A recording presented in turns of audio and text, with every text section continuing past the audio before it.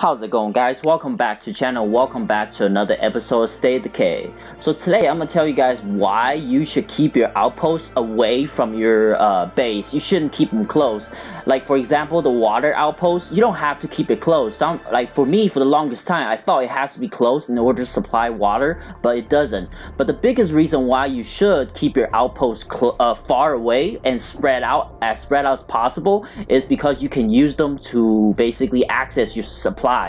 So as you guys can see on my character, he is maxed out. There's no space for any more storage. Yes. And then also for my second character, he's also the same. They're both maxed out on carriage, and then even the back of my truck it is as well. So if you have external storage, you can access it. Not external storage, an outpost that's far away. As you guys can see, I'm like middle of the map, and my base is like a couple miles away. So the easiest way for you to go to access your base. Why is it locked? This is my outpost.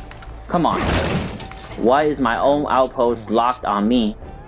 So you can basically access your supply lockers, and you can store them, store the items that you got without going all the way back to your base. Another good reason why you should spread them evenly throughout the map is because you can use them as fuel stations. I don't know if any of you guys has run into the problem where you're driving and you ran out of gas, and you want to keep that vehicle because it's a vehicle that you like, but you don't have enough gas to travel back to your base. So this will allow you to access your gas that is stored inside your facility, and you can grab it out right here. So I didn't know about this for a very long time. I actually, for some of you guys it might be common sense, but me, I just learned it by playing with another friend of mine that I recently partnered up with to play more games, like co-op basically.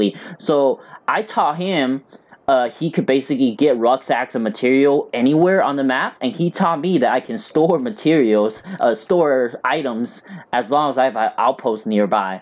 So I hope this video could serve as like a helpful hint for those who don't know about this, and for those who does, come on guys, should have told me this earlier. So thank you guys for tuning in. So if you enjoyed this video or find this video helpful, please throw me a thumbs up and consider subscribing to the channel. It would be a huge help. While you're at it, check out some other videos, and I'll see you guys next time.